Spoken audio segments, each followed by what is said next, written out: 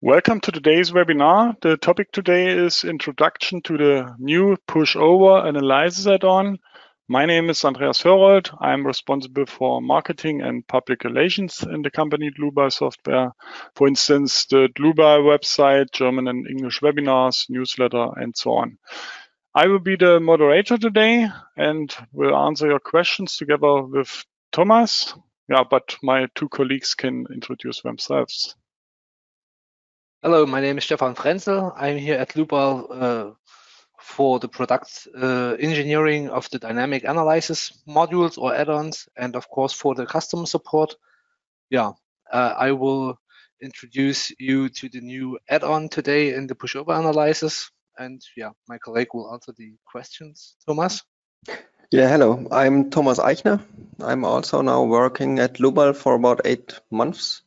And I'm also working on the dynamics field, so I'm helping to implement the pushover add-ons or the dynamic add-ons, and I'm here to answer your questions today. So have fun with the webinar.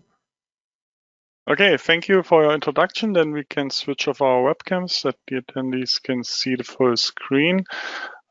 I say something about how you can ask questions for the attendees who participate the first time.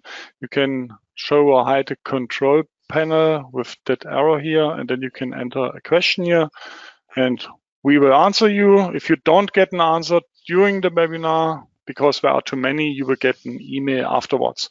The other way is to watch the entire webinar and then email questions to info@dlubal.com. Okay, that's all from my side. I hand over the screen to Stefan. Stefan, it's your turn. Yeah, okay. So, sorry, we are on this page. Okay, so let's start with the webinar today. So our content or the content of the webinar should be here in the first part, an introduction of the Pushover Analysis add-on, which we now implemented in RFM 6 and RStab 9. The second part will be we want to create a structure where we want to use the N2 method, which is according to the Eurocode 8. In the third part, I want to show you the results of the pushover analysis and of course the evaluation of the results. Then I want to show you, of course, another example, which is out of another material, just to show what nonlinearities are working here in the program. And then, of course, I will give you an outlook of other calculation methods, which will be coming soon in the Pushover Analysis add-on. So first of all, we want to start here with an introduction of the add-on of the Pushover Analysis. And here, of course, what is a Pushover Analysis? So the pushover graph represents, of course, the structure's ability to resist lateral forces or lateral loads, and therefore it's also called capacity curve. So you can see it here in the graph. We have here a base shear displacement graph, where you can see, of course, the nonlinear behavior of the structure with a first part which is nearly linear, and then here, of course, a part which is nonlinear. So we put this graph or we recalculate this graph to a spectral acceleration of spectral displacement graph.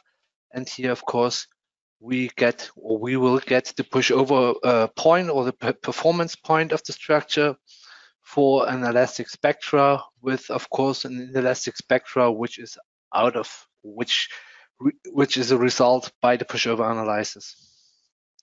So how we can perform a pushover analysis, yeah, that's also an important question. Therefore, we have in the program a specific way in this case, yeah. We determine, of course, the elastic response spectrum of the structure. So the elastic response spectra is, of course, caused by where is the building located, yeah, of course, and therefore we can calculate it according to the Eurocode. Afterwards, we have to create a dynamic system. So that means we have to calculate, of course, the modal eigenvalues of the structure, and after that, we have to determine the nonlinearities in the structure to calculate a pushover curve or a capacity curve in this case. So with this capacity curve, we have, of course, to create an equivalent single degree of freedom system, so an SDOF in this case. And with this SDOF, we can do the design according to the N2 method, which is here implemented in the program. So with this target displacement, we can have a look then afterwards on the structure and can, of course, see how big is the displacement, or how are the nonlinearities are working in this case, in this load step. And yeah, and afterwards we check, of course, the exitance of the target displacement. So because the Eurocode says we have to, or the maximum displacement of our structure, what we want to consider is 1.5, or is 2 times the maximum displacement divided by 3. So that means 2 divided by 3 displacements in millimeters of the whole structure. So if you see here on the right side, we will calculate at first the capacity curve, and then we want to do here a bilinearization of the whole structure. That means we have here a linear part in the beginning of the structure, and here, of course, a horizontal part. And the energy which is in the system, so that's the whole energy, and the bilinearization is calculated by these small areas which are here. This is one, which is here, and area number 2 is here, and these 2 areas have to be the same, or have the same value at the end. And then we have here this bilinearization. With this bilinearization, we can go in the calculation for the N2 method, and of course here we can there are normally 3, or we can have 3 results at the end. So the first one is we are in an elastic region. That means the nonlinearities didn't working here in our structure. Then it could be that we have an inelastic, or we in an inelastic region. That means the nonlinearities are working, and we need to look on the displacement in this case.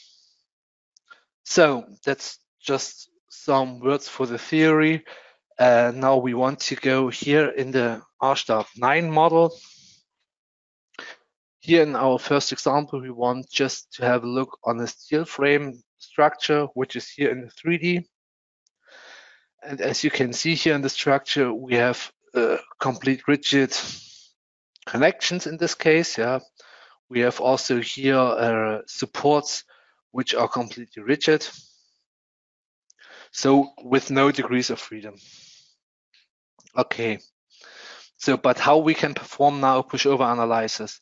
At first, if you want to perform a pushover analysis in R-stab 9 or in RFEM6, we have here in the base data to activate the add-on module pushover analysis. So if we activate here the add-on pushover analysis, the program will activate automatically the model analysis, because the model analysis is needed for the calculation of the pushover curve in our case, because we calculate the pushover curve or the capacity curve according to the eigenvalues of the structure, of the linear eigenvalues of the structure. So then we can here click on OK, and we see here in the navigator that we get, of course, here pushover analysis settings, and that's normally all, because the rest is also given in the structure. And at first we want to create now some nonlinearities in the structure, because now the structure works completely linear, because we don't have anything which is nonlinear in the structure. For this example, we want to use member hinges. And of course, here we can create member hinges. And using these member hinges is really easy. So we can say, okay, we want to have a member hinge but just for the nonlinear calculation. So for the linear calculation, we don't need this member hinge because we want to calculate it first the eigenvalues of the structure. And yeah, we don't need any nonlinearity because the nonlinearity is or don't works in this case. Yeah? So therefore we create nonlinearities at first just for the capacity curve calculation. And here you can see what nonlinearities are available in the program. So we have, of course, a diagram or plastic bilinear or plastic diagrams. And we have also plastic femur hinges. And here in our case, we want to have a plastic femur hinge.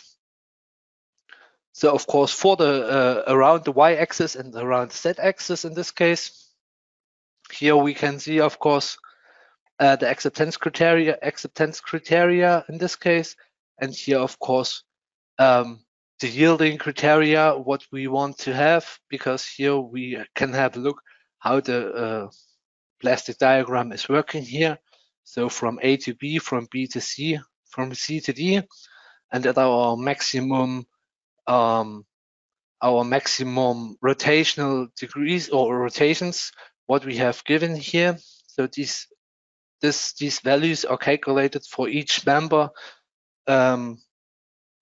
alone. So for each member, the diagram will be calculated, but we have to define the diagram just once for all members, yeah, because these values here are what the cross sections are considered for these values, and that's done automatically in the program. So here we can click on OK at first, and then we have now here a blue member hinge, because this member hinge is not used in the structure. In our case, we want to define now these member hinges. So therefore, I just want to activate here in the program for the members the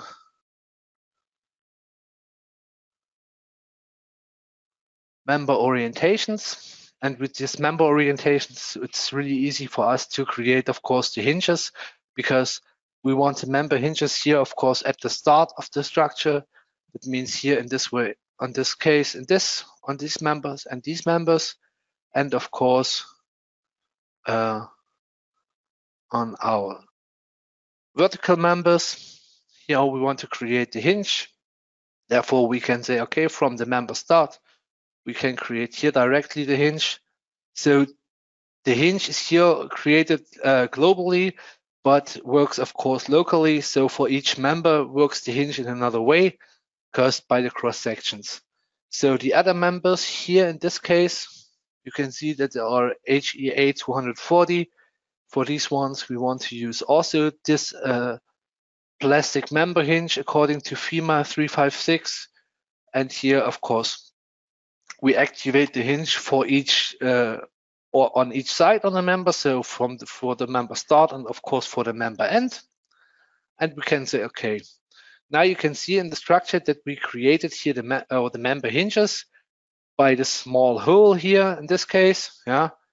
And that's all for the first thing, because now we have our dynamic structure and we have, of course, our nonlinear structure in one model, yeah. And therefore we can do the next step, because here we want to calculate at first the eigenvalues of the structure. And to calculate the eigenvalues, it's important to create here a design situation. And this design situation should be a seismic mass combination. That means for us, the program can calculate the seismic masses for the modal mass or for the modal analysis alone. Yeah, that means the program creates here a load combination for that. And with this load combination, I will switch it directly to third order theory. That's then, of course, important for the pushover analysis. So here we want, or the program should use the masses which are in load case number 1 and 30% of load case number 2. Here we go back then and create, of course, a new load case, which is not a static analysis, which is in this case, of course, a model analysis. So this model analysis we can here activate. And of course, it's possible to select now the combination number 1, which is our seismic mass combination. And therefore we can calculate, of course, now the model values. So therefore we get, of course, our natural frequency and of course the period. But what's more important for us is, of course, here the effective model mass factor, because the N2 methods say that we need the dominant mode for the N2 method in each direction. And here we have, of course, a dominant mode in Y direction and a dominant mode in X direction if we want to use. We want to calculate it now or we want to do a pushover analysis here just for the Y direction. But I will show you how easy it is to do it also in the X direction if you need it. Yeah. Here in the Y direction, we have, of course, a higher modal mass factor. Maybe this is also more important than the other direction. Yeah. Okay. With this modal mass factor, we can go back to our calculation here. And here we have to define now a load combination. Yeah, where we can do now our pushover analysis. That means here we create just a model or a new load combination, and for this new load combination we can choose here now as analysis type the pushover analysis. This pushover analysis here is set it now directly. The calculation parameters should be here, of course, third order, because we want to calculate until the collapse of the structure, and that makes more sense for us. What's important now here is that we use the right direction. We want to do the calculation in the Y direction, and the normalized displacement should be used by the model or automatic by the model shape. So in our case, the program will take the load the mode shape number 1 to use it. You can also choose your user-defined mode shape if you want to have another one. In this case, the program will use the mode shape with the highest effective modal mass factor. So next step is that we have a look on the pushover analysis settings. Here in these settings, we can, of course, define some stuff. Yeah, I know it from the structure because an example, we can start here with a load or with an initial load factor of 10 for the calculation, and we want to use here the collapse calculation. That means we want to calculate until the collapse. The automatic selection of the highest node is here used, or we have an automatic selection of the highest node, which is here node number 11. But here, if you deactivate this one, you can also choose your node manually. As you can see here, the program, the load factor increment is 0.1. So the increment, the load will be increases by 10% in each step. And that's all for this case. The next thing is what we have to do now is to create a response spectra. Here in our case, we need, of course, according to the standard. And here the important thing is that we use not a design spectra, we have to use the elastic spectra.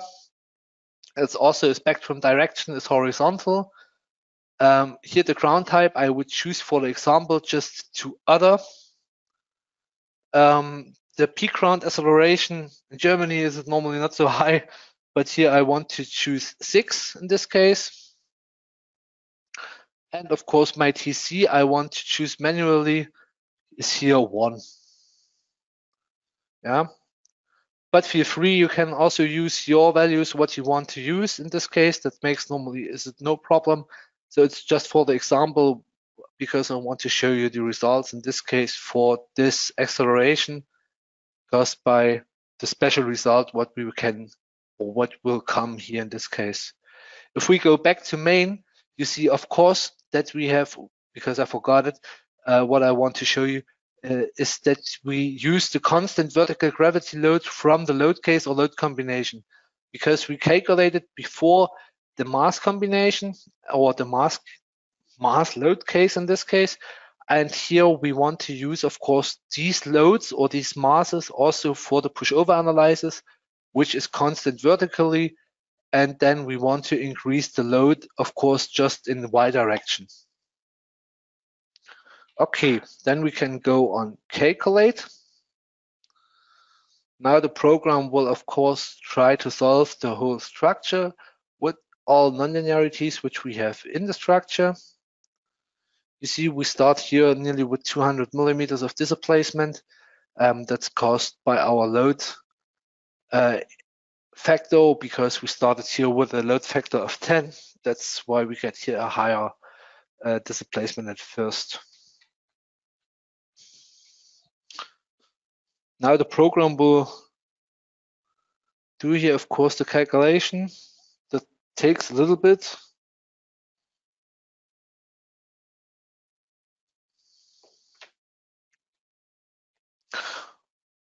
Okay.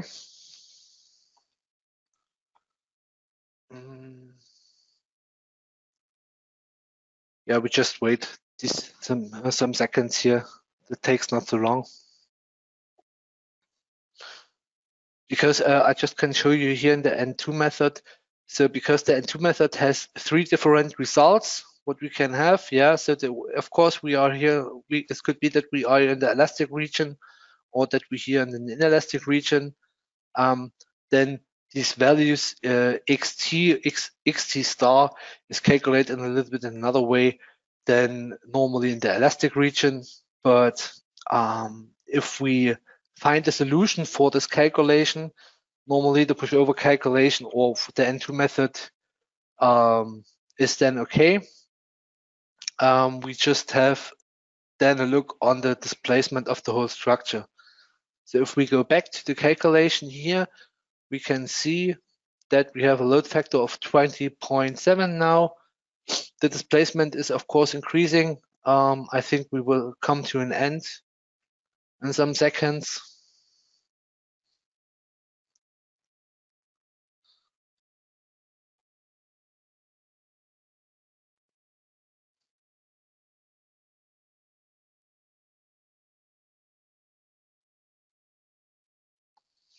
Now the load's increasing, of course.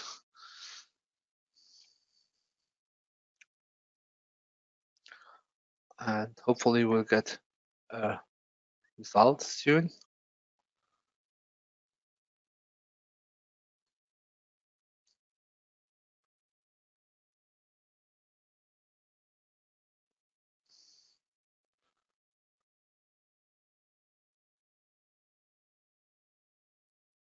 Okay, I think now we should have nearly the result.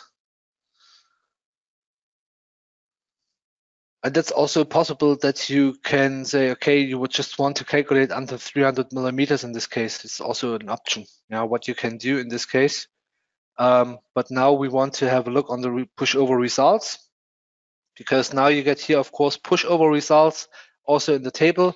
And here you see the iteration, dm to dt should be smaller than 15%.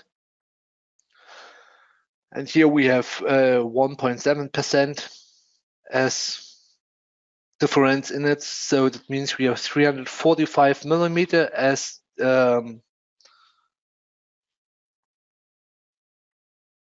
maximum displacement for us, or as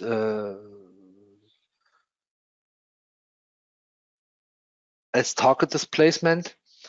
And then, of course, we can go in the calculation diagrams. So you see that we have here also an option for calculation diagrams.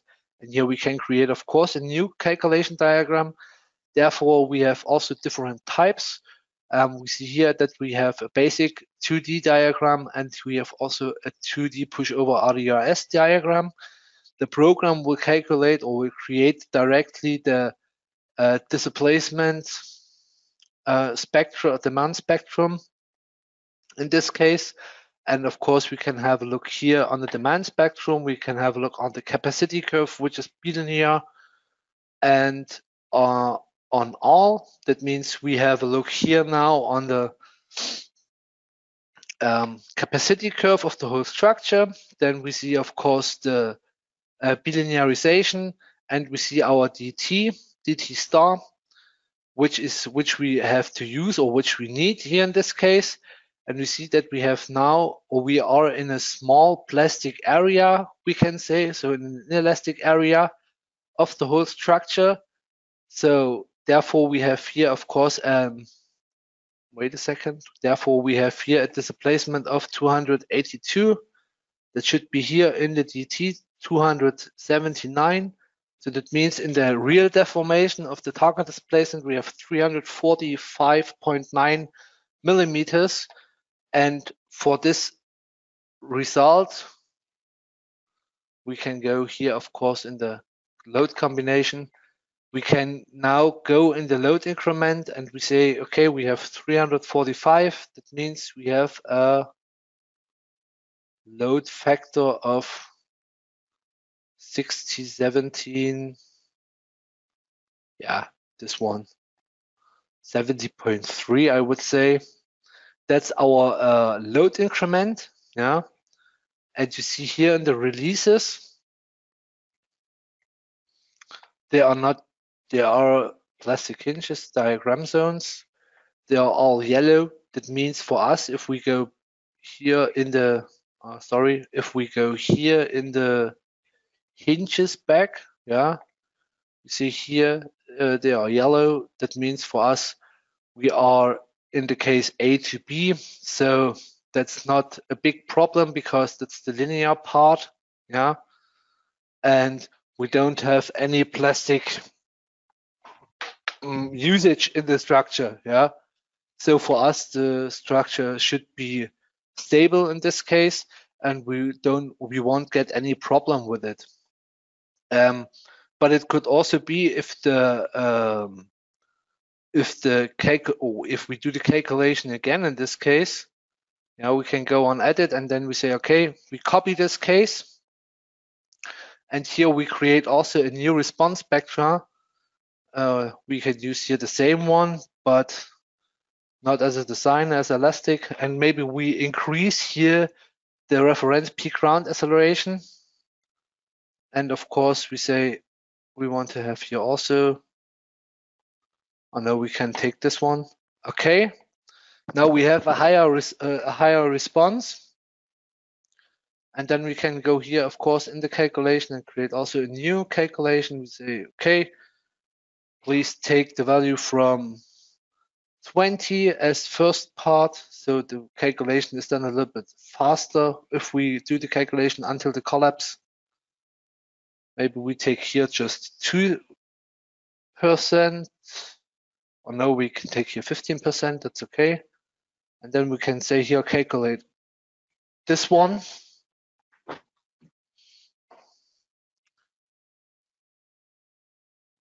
Then of course we should get the collapse really fast because I increased, of course, the load, the first load factor, which is now 20 and not 10. But it's okay for us if we use here a higher load factor because it's just the elastic part of the calculation, and we don't need the elastic part here. We just want to see what's happened in the inelastic part of the structure, and therefore we can use, of course, here another load factor.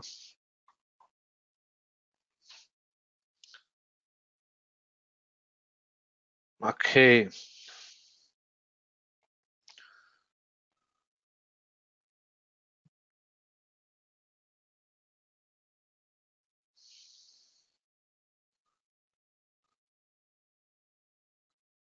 So now we should get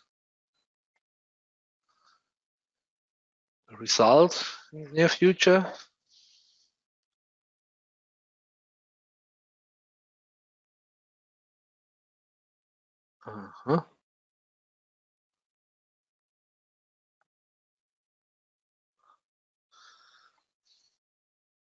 So the load factor should be nearly the same than in the other calculation because we just created another result or another response spectra, which has, of course, a higher values, but now we get 26.1.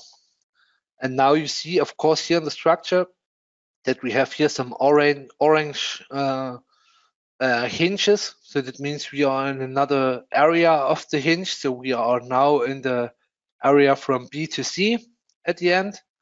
And we have here also the acceptance criteria, which can say us, okay, is it okay or is it not okay? In this case, that we can have a look here in the hinge.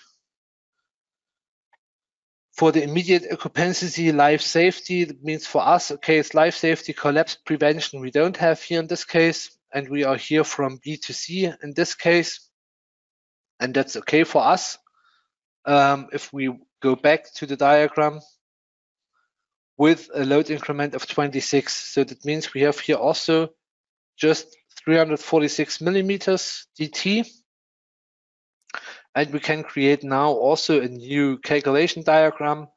That's really easy. Just go on edit, create a new one, or copy the old one and say, okay, we want to see it for load combination number 2. You see that we here, of course, also in an inelastic, or in the, we are here in the inelastic response spectra, but normally also just with a plastic value in this case. With an elastic value, because we are here in the first part of the bilinearization. So that means for us also that it's okay. And you can use this result also to have a look. Now you can say also you can go in the load increment 26. You see that you have here 1,100 millimeters and 2 multiplied with 1,100 divided by 3 is of course bigger than our maximum displacement, our target displacement, and that means for us, according to Eurocode, we are on the safe side. So we can use here, of course, this calculation and also with this response spectra for the design according to Eurocode 8 for the N2 method in the pushover analysis. So as you saw here now in the structure or in RSTAB 9, we did the calculation for members. So for members, is it normally really easy because you just have to create some hinges which have a nonlinearity. So now I want to show you, of course, RFEM6, because in RFEM6 we are also able to do it for other nonlinearities. Here in our case, I want to show it to you for a masonry material. And this masonry material has also an orthotropic stiffness and also orthotropic values, of course, for the ultimate compressive strength and for the ultimate tensile strength. And with this nonlinearity, the program is also able to do a pushover curve or a calculation according to the Eurocode. Therefore, you just have to calculate the whole structure. Yeah, you can see it here. It's a complete masonry building. Wait a second, I can show you the rest of the structure. Yeah, where you have, of course, some concrete here in it, and of course the rest here, the walls are made out of masonry. And of course, some result members are also in. And here, of course, the whole structure, the concrete is here with a linear material behavior, but the masonry is here with a nonlinear material behavior. And here is it also possible to do a pushover analysis. Looks like this. You have also the pushover analysis. You have also a response spectra. The way how to create the pushover analysis is always the same. Yeah, because the whole calculation depends just on the nonlinearity of the structure. So you have, of course, to define the nonlinearity. That could be here a material nonlinearity. That could be, of course, a member nonlinearity or nonlinear member hinges. It could be also nonlinear supports. Yeah. So everything which could be nonlinear in the structure could be used here, of course, for a pushover analysis. The diagram here in this case looks a little bit different to the other one. That's of course clear, but here you can see also that our TC is here at the end and our DT target is here, of course, in a small linear or in a non-linear part of the structure, but therefore we can go back also according to the diagram. We can go, so in this case, we can also go back to the values of the pushover analysis. And here for the values of the pushover analysis, we can take a look here in the DT. That's for us 5.74 millimeters. And if we go here in the results for the pushover analysis, and we just want to show, of course, the walls, the outstanding walls, in this case,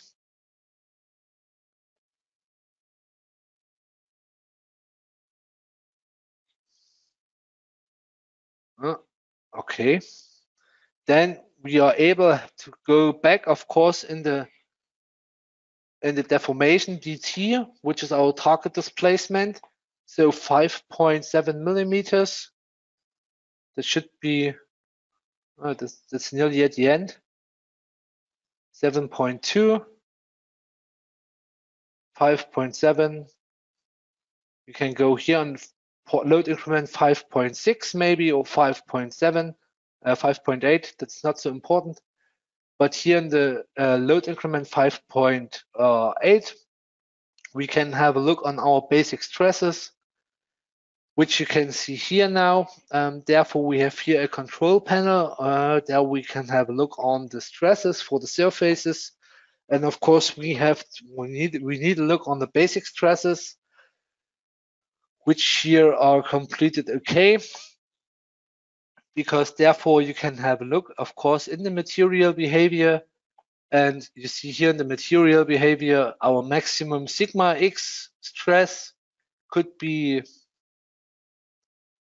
0.24, and of course in the other way, in the other direction 0.1, and here for the Y direction 2.5 and 0.067.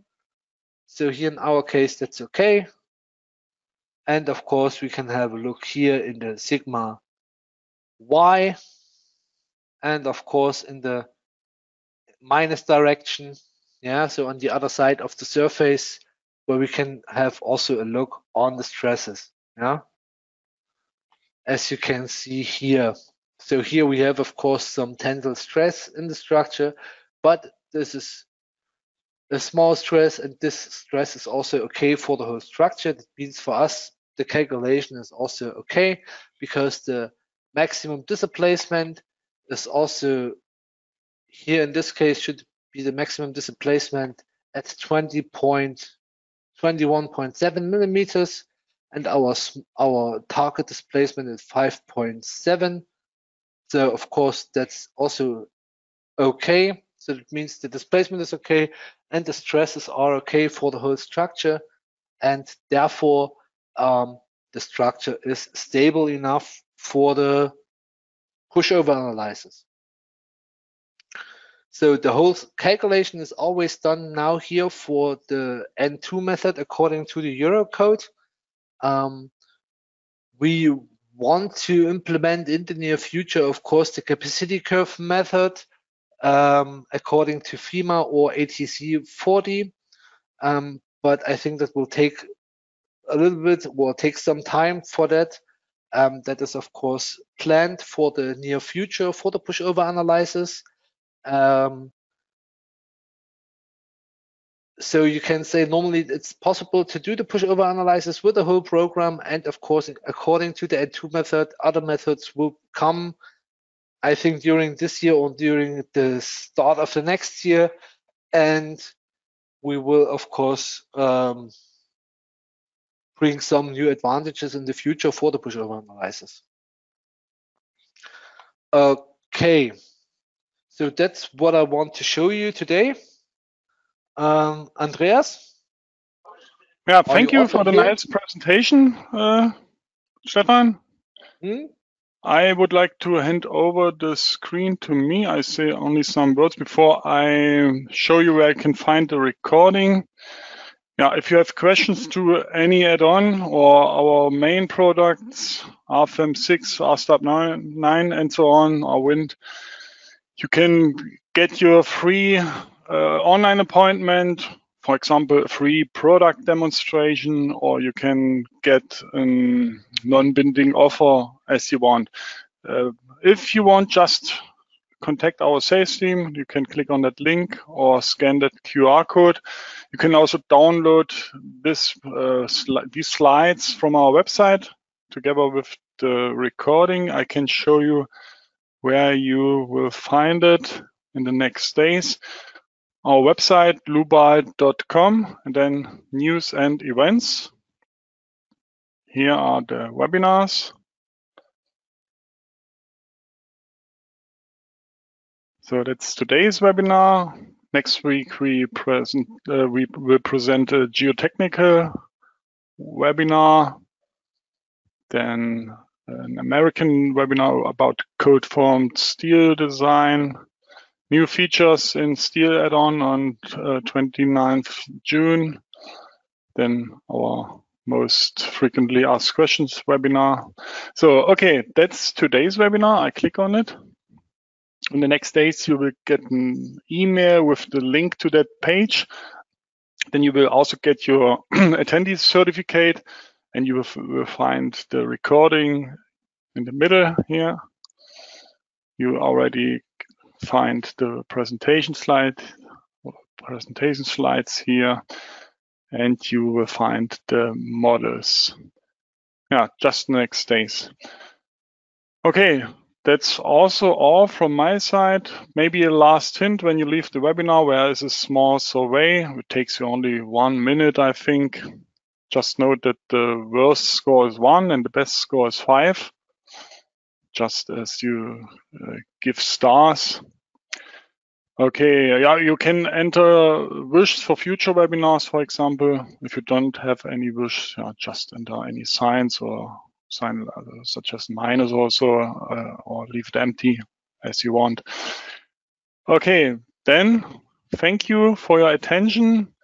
Thanks to Stefan for this nice presentation, and thanks to Thomas for answering the questions. I wish all a nice rest of the day. Maybe we meet each other in a future webinar. Bye-bye.